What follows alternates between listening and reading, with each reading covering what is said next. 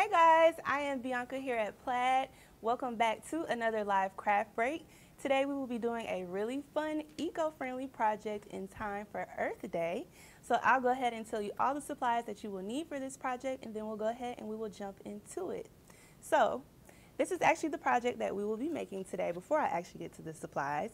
So we will be turning this old lotion bottle into a beautiful vase using our new paint, which is the Sugar Metallic line, and we'll also go through all of the new colors and some pretty cool fun facts about it so that you guys can get to know that paint a little better. But we'll go ahead and we'll get into the supplies. So for this project, you will need an empty plastic. So here I have a lotion bottle, but you can use any type of plastic bottle for this. You can actually even use glass, but I wanted to do an upcycle, so I went ahead and I went with this plastic bottle.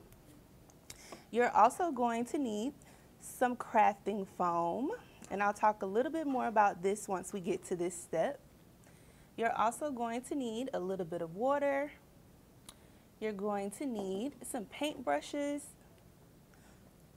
scissors, some type of rolling pin or something that will smooth out your foam, and you're also going to need your Sugar Metallic paint, and today I will be using the pink copper color. So we will go ahead and we will get into the project, and the first step is to grab your foam, and we're going to go ahead and roll it out. I've already kind of rolled it out of the ball that it was in, and now I'm going to use this thick dowel stick. If you have a rolling pin at home, you can use that, but I'm going to use this dowel stick, and I'm just going to kind of smooth my foam out just a little bit. It won't be perfect, but we do want to get it as smooth as possible. So I'm just going over it, and to help you kind of measure out how much foam you need, you can lay your bottle on top of it as you begin to roll it out. You can even kind of wrap it around to see how far out you actually need to roll it. And if you have a little bit of excess, that is totally fine. I'll show you how you can trim it up and cut it. So you can see that we have a little bit extra, so we'll get to that step where we get rid of that. But for now, you do just want to smooth out your foam, press it, get it nice and flat so we have enough to wrap around the bottle that we'll be using. And so let's flip it over a little bit. And if your foam is a little stiff, you can actually use some of that water that I was talking about earlier.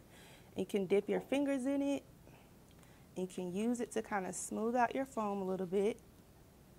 Makes it a little bit easier to mold and to play with. So I'm just putting a little bit all around it.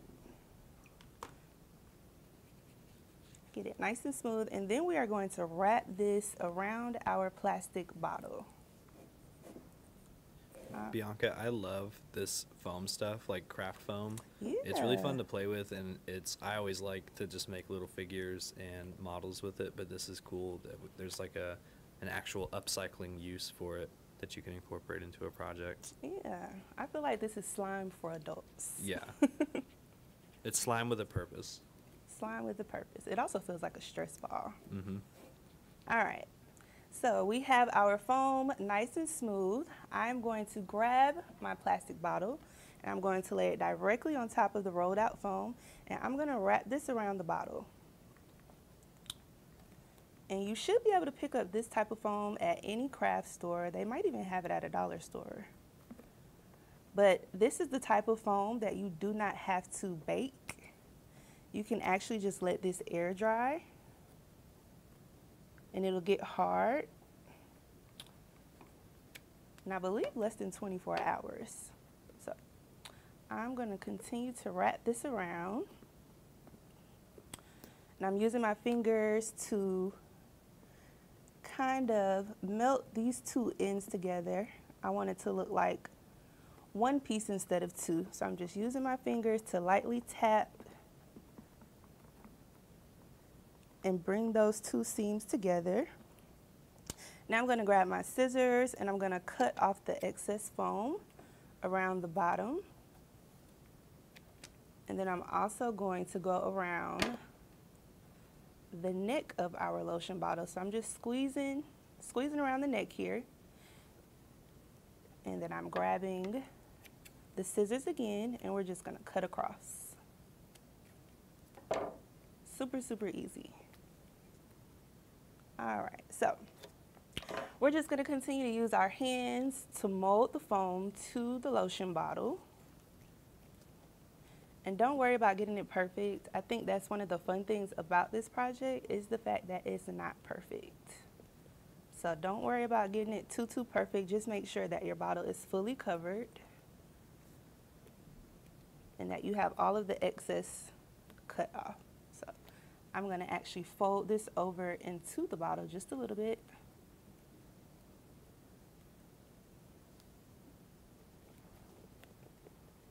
All right.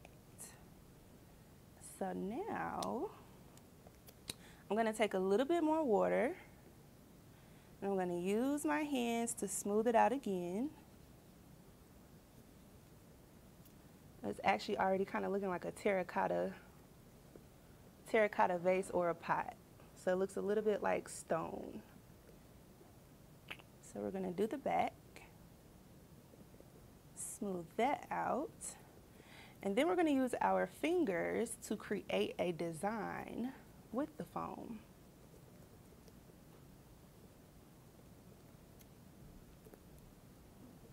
All right.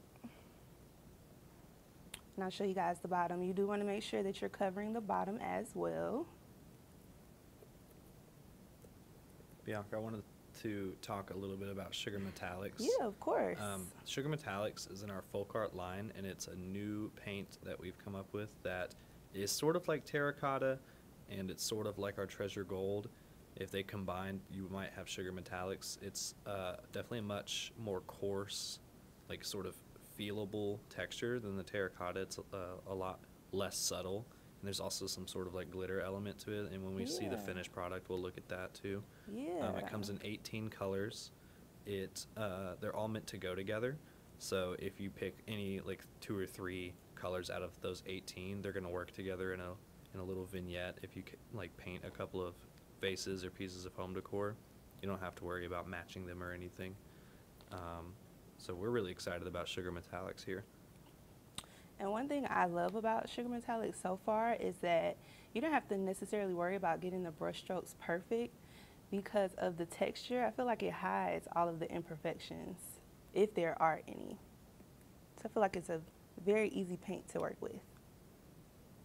All right, so I have all of the foam smoothed out, and now I'm going to use my thumb to go through and create some dents. And I'll bring over our finished project just so you guys can see where I'm headed. So you guys can see the dents all throughout the foam here. So that's what we're getting ready to do. And we're just going to use our thumbs to do that. It's really easy. So I'll start from the bottom and I'll just press inwards.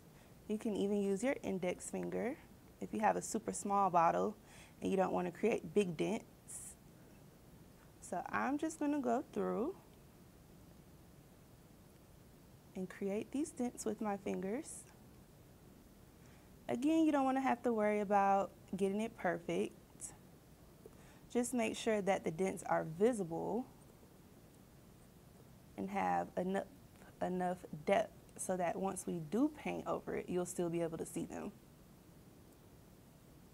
So I'm just pressing down. We're going to flip it over on its side, and then we'll do the other side together. And then you're just going to repeat the same thing on the back of the bottle. And I do have one that has set overnight already and dried, so I'll go ahead and I'll pull that one out in just a second. So I would say get creative with this part of the project. You definitely don't have to do the circles like I'm doing. Maybe you want to do some zigzags. Maybe you want to get like a stencil and maybe put some type of animal or a letter on the front of your bottle. But I chose to go with these dents. I kind of wanted to go with the boho feel. So we're going to flip this over on its side. And we're going to do the same thing.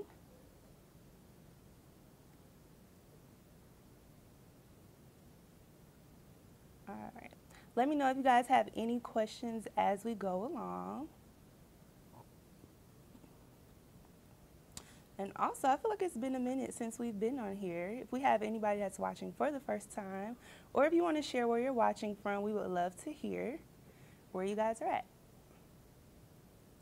All right, so we have all of the dents on this bottle. Like I said, you want to repeat this step on the back of the bottle as well. I have already gone ahead and done that with this one. So we'll go ahead and we'll set this one off to the side and let it dry. So once your bottle has totally dried, this is what it should look like. You can see it's a lot harder. It's not as mushy as it was a second ago. So I let this sit overnight. And again, like I said, this is not the type of foam that you have to bake, but you can definitely use that as well if you already have that at home. So now we are going to go ahead and we're going to paint our bottle with the Sugar Metallic. So like I said earlier, I am using the pink copper color, but before we get into this, I do kind of want to just go through a few of our colors really quickly. So one of the lighter colors is the Polar Ice. This is a beautiful white color. It's almost like a pearl a little bit. I'll hold it up so that you guys can see it a little bit better. And then let's move over to one of our darker colors. So we have the Golden Light here. And I'm going to hold this one up next to the Golden Hour. So these are both in the gold family, but as you can see, one is a little bit darker than the other one. So I think these would be really beautiful on a project like this. And again, that's Golden Light and this is Golden Hour. And I'll show you guys a few more. So we're going to go a little bit darker here. So now we're getting more into the browns and the grays. So this is the Ever Gold color. This is a little bit darker of a gold, almost like a brown gold. And then we have the Space Gray.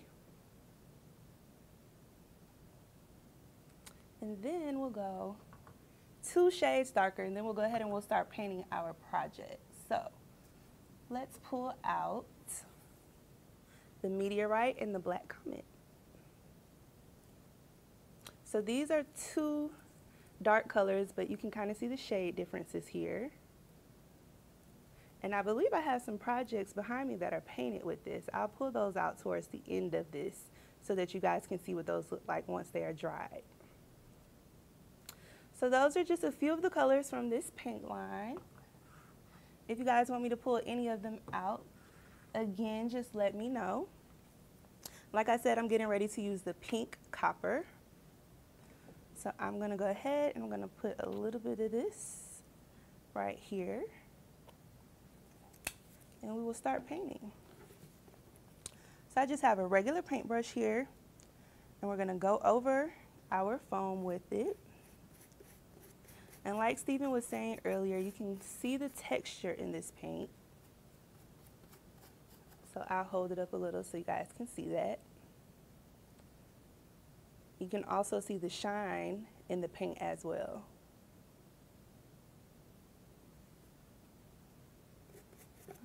So you're just going to paint your bottle. And you'll probably need about 2 to 3 coats for this. This paint dries pretty quickly, but you can definitely use a blow dryer in between if you kind of want to get through your project a little bit quickly. And using a blow dryer would help your foam dry quickly too. That's a great tip, Stephen. Yes, you can definitely use a blow dryer to help your foam dry a little bit quicker. Uh-oh. Well, our paintbrush decided to break. That's okay. That's why we have some extras right here. Yeah, it's a good thing we have plenty more. It happens. All right. So I'm actually going to switch over to a foam brush, which actually worked out because I did want to tell you guys that you can actually use a foam brush as well with this project. And if you are going to use a foam brush, I would suggest kind of going through and tapping with it instead of actually dragging it down like I was with the paintbrush that we were just using. So just lightly tap. You want to cover your bottle. And then, like I said, you want to let this dry. You can use a blow dryer. And then you'll go back in with the second coat if needed. You can definitely use a third coat. So we'll flip this over a little bit, and we'll get the sides here.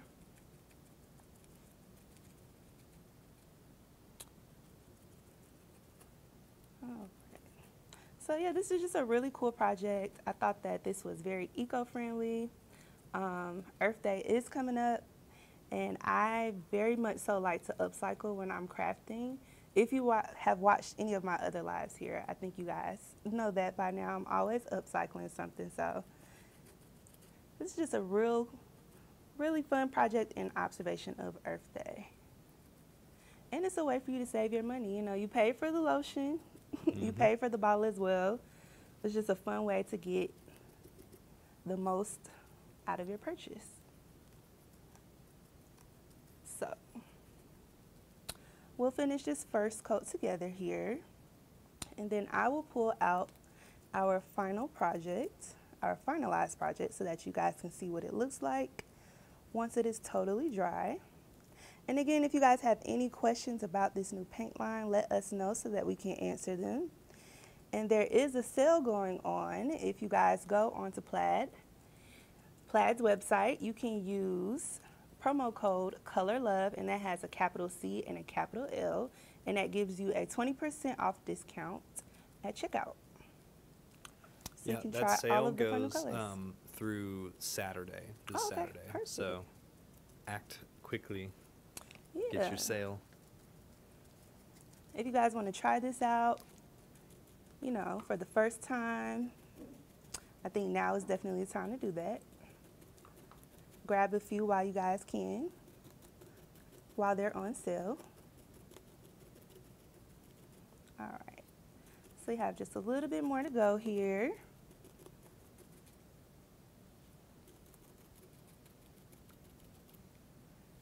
And if you weren't here earlier, I said that you could definitely use plastic for this project, but if you have an old glass vase that you kind of want to give new life, you can definitely use glass as well for this project.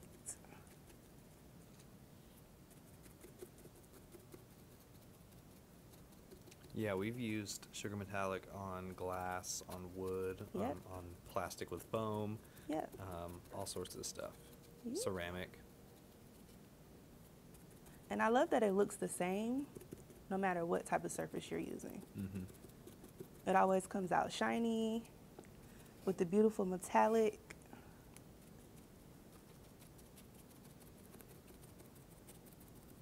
All right, so we have our bottle fully covered.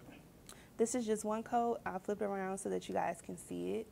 This again is the pink copper, and I'll hold it up so you guys can see it a little better. So after a second or third coat, this will look absolutely beautiful. I think that this color, in my opinion, looks very expensive. So if you're somebody like me that likes high-end things, then I would suggest picking up this color if you do go onto the site to pick up these paints during our sale. Yeah, we have a color called Prosecco in this line that I Ooh. really like. There's also something, I think it's Teal Abyss. Ooh, That one's sounds really beautiful. cool. All right, so you're gonna let your bottle dry after you've painted it, and once you finish, it should look something like this. So I will hold this up so that you guys can see it. You guys can see the texture of the paint. You can see the beautiful shine. You can see the dents that we created with our fingers. You can also see the texture in the paint as well. So this is our project. And before we go, I do kind of just want to show you guys a little bit of the other vases and projects that are around me so that you can get an idea of what the other paints look like. So this is today's project. Let's set this off to the side. So here is a glass vase that has been painted. So this is one of the lighter colors. Let's see. I believe this one is the polar ice. So this is what the polar ice color looks like once it has been painted and dry. So this is very beautiful. I personally would have never guessed that this was glass just by looking at it. So I think it does a very good job at disguising whatever type of surface that you choose to paint it with. All right. And then I'll show you guys one of the darker colors. So this is another vase that has been painted. So this is glass as well. And I do believe that this is the moon dust color. So I'll hold that up so you guys can see it. Yeah, and you can even hear it too. Yeah, you can definitely hear that texture. And you know what I also really like about it? Even when you're touching it and holding it, it doesn't like flake off. So none of the texture really falls off. And then let's see, do we have anything else by me? Let's pull out this one. This is actually a great one to show because this is the color that we just used, which is again, the pink copper. So once that bottle that we just painted totally dries, it will look like this once it is finished. So I just wanted to give you guys an idea of what the other colors look like. I think this one might be my favorite. I was gonna say that one looks like you. That's like your projects that you make. They're always kind of this color scheme. This probably is definitely my favorite color here. So that is our project for today. Again, guys, you want to make sure that you head to plaidonline.com so that you can pick up your sugar metallic colors while they are on sale. Again, the code is COLORLOVE, and that is a capital C with a capital L. And again, that gives you 20% off at checkout. And you have only until Saturday, so make sure you guys go and grab your paints. And that is today's project. If you guys do not have any more questions, we will get out of here and we will see you guys